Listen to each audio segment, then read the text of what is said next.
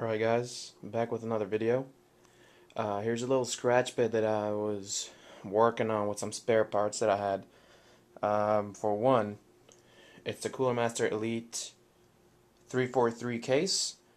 It's been a while since I made a computer. I actually have another one that I just finished building, but just wanted to show you guys this one right here. Specs, let's get right to it. Let me just open it up.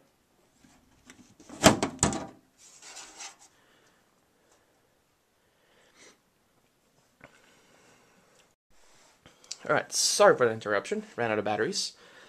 Well, here's pretty much the machine right here. Let's start with the processor. It's an AMD 4200X2. I know, old processor. 4 gigabytes of memory and this massive Cooler Master heatsink. Let's try it. Alright guys, sorry about that. Ran out of battery power. But yeah, here let's go ahead and start out with the basics. It's running an AMD Athlon X2 4200. I know it's an older processor, but I had no use for it, so I might as well put it in something. Let's see, it's behind this massive Cooler Master Gemin 2 heatsink. I know it's a bit of an overkill for that processor, but had one lying spare around.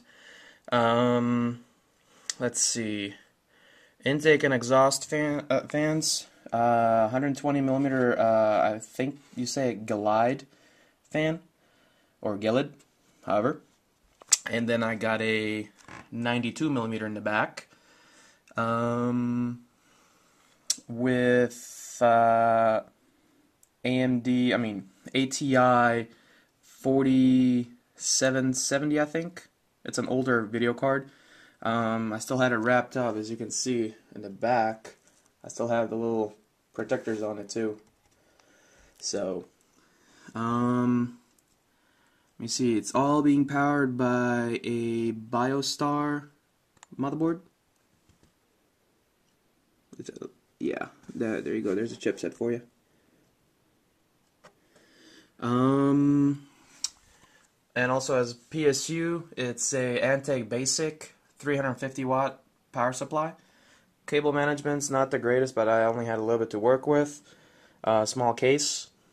And even though this is a giant fan, it's by far the quietest one I've seen.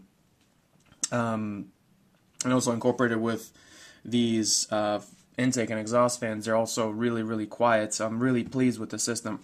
I'll be running this right here on it. Windows Home Server 2011. Just want to have centralized the location. Oh, forgot about the hard drive.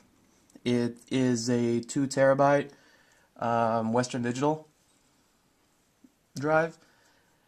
But yeah, that's about it. I wanted a small case so I can put it pretty much anywhere. I'm gonna have my house wired up for Ethernet. I'm gonna do it myself, so everything's gonna be going to this puppy.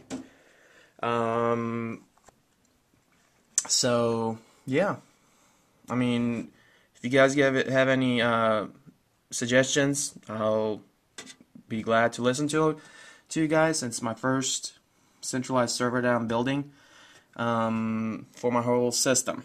So thanks for watching, guys.